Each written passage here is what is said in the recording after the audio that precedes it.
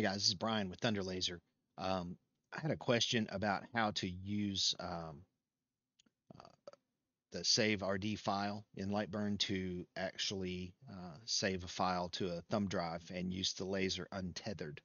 So let me turn that off. I've got some artwork here. I'm just going to look at the preview, make sure that it looks right. I'll speed it up a little bit just to make sure everything's good and drag it a little bit. Okay. Zoop. Okay, perfect. So it's ready to go. Let me show this again. I'm in absolute coordinates, so I want to make sure that I get it placed where I want it.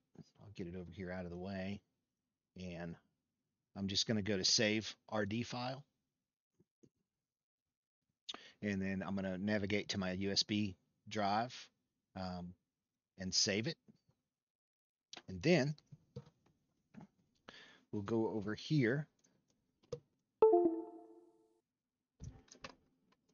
and insert the drive. And then on the control panel, you'll want to go to the File button and then use your right arrow to go over to read memory file and then down to UDisk. Hit enter and you'll notice that read UDisk file is highlighted. Press enter. There's your file. Press enter. I'm sorry. Go back over, copy to memory. Hit enter. It'll copy the file into the device's memory. And then you go back into file and there it is. And it'll pull it right up. I did that a little bit weird. I don't ever do it. That was my second try ever. But let me do this part again. So we're going to back out. We're going to go to File, and that's already there. So let's take it back out. So it'll be the way it was.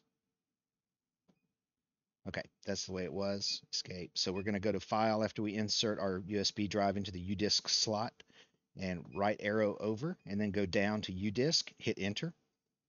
And then read UDisk file will be highlighted. We'll hit enter. It'll read the file. Then we'll use the right arrow and the down arrow to go to copy to memory. We'll let it copy to memory. And then I think we can just escape. Now we're in the file memory. Wait, escape one more time. There we go. Now we're in the file menu and we have the preview. So we just make sure it's selected, hit enter, and it'll bring it up in the preview window, ready to run.